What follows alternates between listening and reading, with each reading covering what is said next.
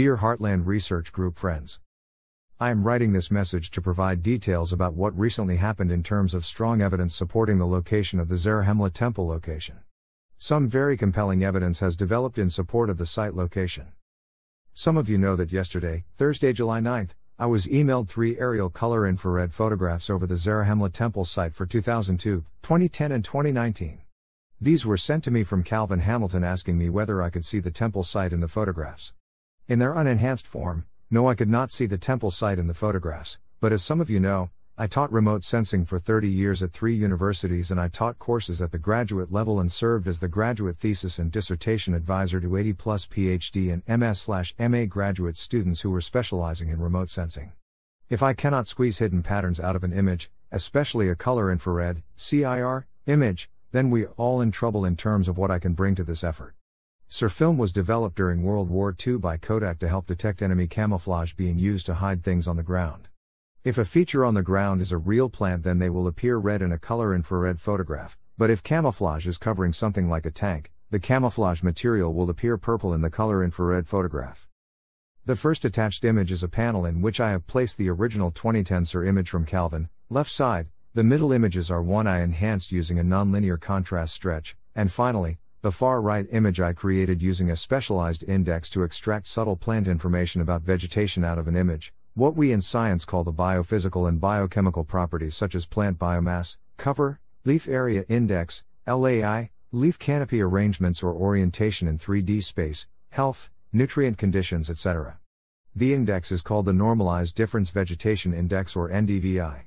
After computing the NDVI using the red and near-infrared wavelengths of light, I immediately saw what I thought might be the rectangular area of the temple site and sent it to Wayne May for confirmation.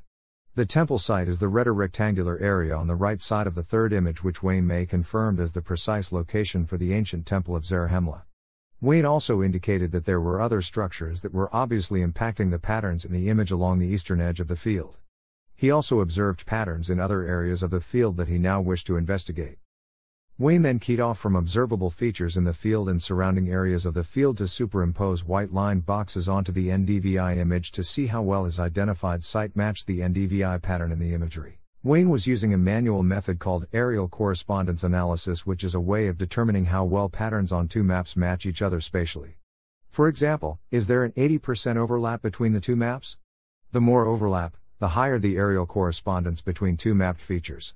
Based on the analysis results, it appears to me that there is close to 100% aerial correspondence between Wayne's map and the NDVI map.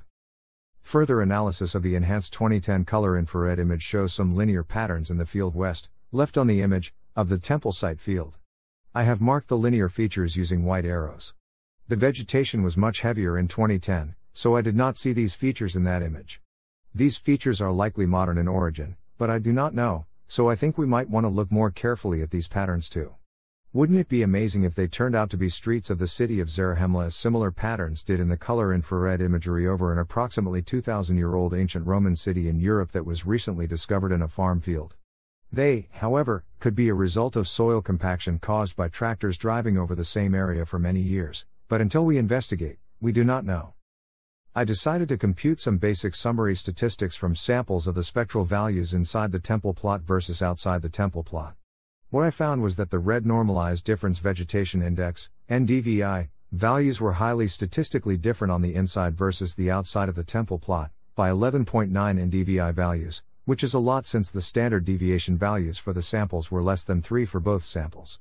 This is important to know because we could be asked if the NDVI values within the temple plot are statistically different than the NDVI values outside the temple plot.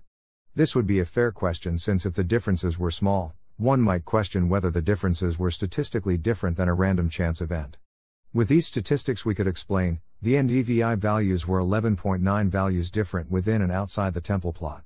The very low standard deviation values tell us that the samples were very similar in reflectance for samples taken within the temple plot, and the samples outside the temple plot were also very similar, but the differences within and outside the temple plot were statistically different.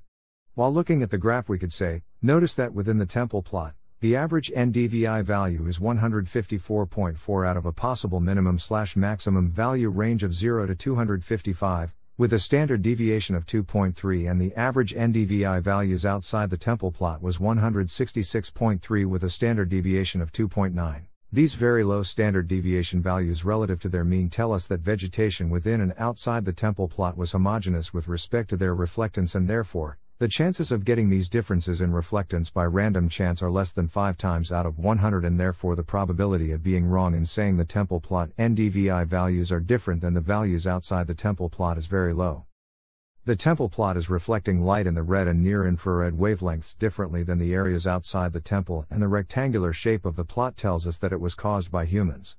The lower NDVI values within the temple plot tell us there is less green vegetation in the temple plot than outside the temple plot, which would be expected with the sandy texture of the temple plot soils.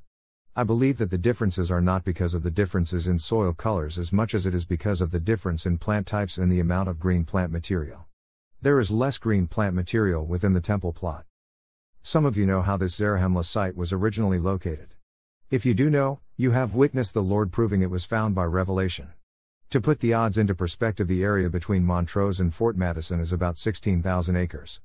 The temple site is about 0.20 acres in the area. This spot was correctly identified to the foot within a 16,000 acre area. Some might call it luck. I do not have enough faith to call it luck. Best wishes. Dr. Kevin Price.